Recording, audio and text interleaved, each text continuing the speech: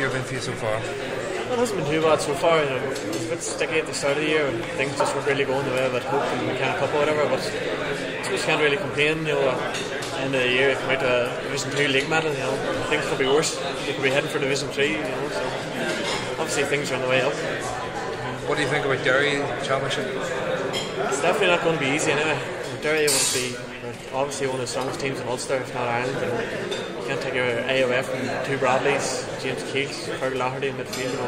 First class team, definitely not be easy. The defence has been talked about very well this year, and they played very well. How do you think it's going, and how do you think it can improve? Well, obviously things are going well, but an awful lot of it would be to do with the work of half forward line in midfield. If them boys are working hard to stop the other team playing, it makes our lives as defenders a lot easier.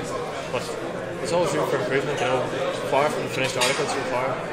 What's Paddy, Justin and Donaghy to this? It's been good now. There's three gentlemen, three boys that you can't complain about. Obviously they want what's best for each player, they try their best to give boys what they want and help us to come on as far as they can as footballers, What's your aspirations for this year? I wouldn't look too far for the next game, I wouldn't be going getting themselves carried away but we'll look at Derry at the minute and see if we get past them and see what happens in the next game.